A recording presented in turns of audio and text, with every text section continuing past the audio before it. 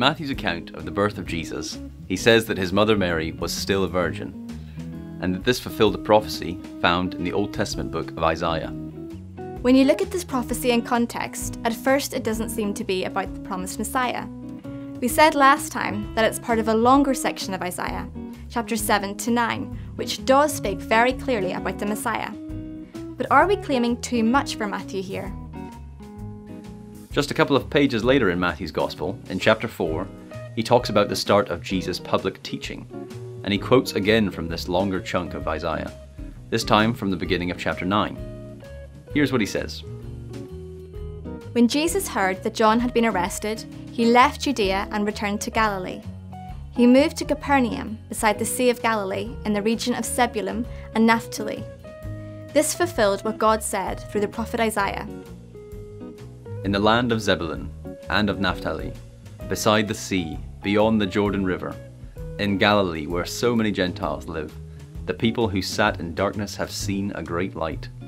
And for those who lived in the land where death casts its shadow, a light has shined. So Matthew links Jesus' teaching and healing in Galilee with the same prophecy from the book of Isaiah. The section that he quotes from Isaiah chapter 9 goes on to say this. For a child is born to us, a son is given to us. The government will rest on his shoulders, and he will be called Wonderful Counselor, Mighty God, Everlasting Father, Prince of Peace. His government and its peace will never end. He will rule with fairness and justice from the throne of his ancestor David for all eternity. So when Matthew quotes that verse from Isaiah chapter 7 about a virgin having a child, he has in mind this longer passage of Isaiah, including the verses in chapter 9, which talk about the amazing child who will be born. When we put the original short quotation in this wider context, we can see that Matthew certainly wasn't misusing it when he applied it to Jesus.